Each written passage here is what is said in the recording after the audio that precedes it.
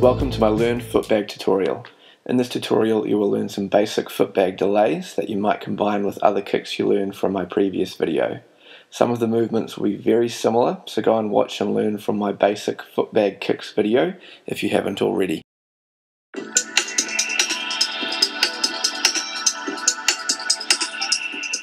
The toe delay begins with the bag falling in front of the body. You should be aiming to catch the bag in the flatter toe area of your foot and have your toes curled up to create a small pocket. The foot you plan to catch the bag with must be raised early so you can cushion the bag down as it gets to your foot. As you cushion the bag, your support leg should also bend in time with this. A good way to think about it is if you're going to catch a bag with your hand, you would start with your hand up higher in a cup position, and as the bag gets there, you will cushion it slowly on the way down. Once you've caught the bag and want to set it up again, bend your knee quickly, keeping your toes curled up to send the bag straight up towards the face.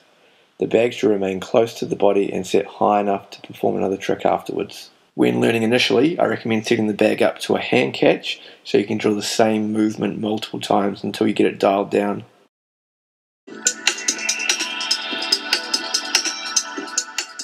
Start by dropping the bag from your hand and raising your catching foot early.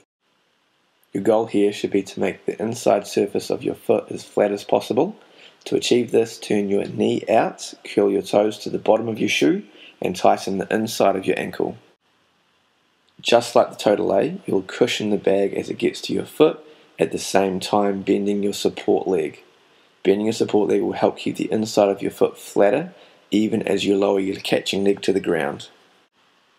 Once you've controlled the bag, set it back up quickly just like you would an inside kick, keeping your knee turned out and aiming for the inside of your foot back towards your face.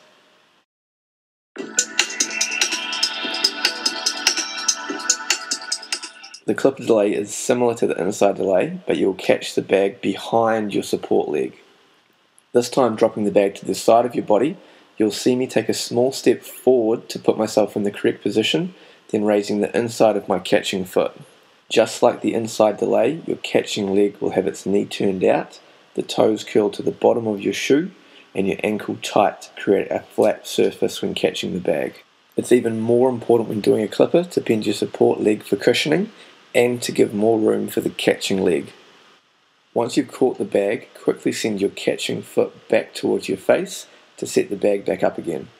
In this position it can be quite difficult to get enough height on the bag, so I'll also straighten and push off slightly my support leg to give it more speed. You can see when I'm doing consecutive clippers, I do a small hop back into the next delay for extra cushion and also to help with the timing. I recommend learning to do consecutive clippers on the same side first with both legs before trying to do alternating, as getting the timing right can be quite difficult. When learning these movements for the first time, it can be a good idea to have your foot up high in the correct start position with the bag very close to your foot. This means the bag will have less speed and easier to get the timing right. It also allows you to develop the correct muscle memory you need to get into the right start position each time quickly. The walkover is a really cool trick to learn from an inside delay and finishes in a clipper position. Catch the bag with the inside delay, put your foot on the ground walking over it, and set back up from the clipper position. Be careful though, as it can be quite stressful on your ankles. The pincher is a unique catch, catching the bag behind your knee. A trick that helps is to turn your body away slightly from the bag and turn your catching leg in so the back of your knee turns up. From there, it's all about timing of the pinch and balance. Catching the bag on the underside of your foot. Honestly, this trick is hard and I would only work on it once you've got the basics down. You would turn your body away like you would in the clipper position, push your toe down to the bottom of your shoe, bend your knee, bringing your foot up towards the bag. Just try first keeping balance in this position and even just placing the bag on top of your foot.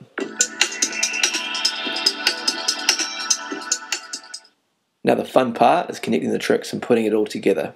Usually for most, the toe delay is the strongest catch, so we'll use this in between the more difficult delays.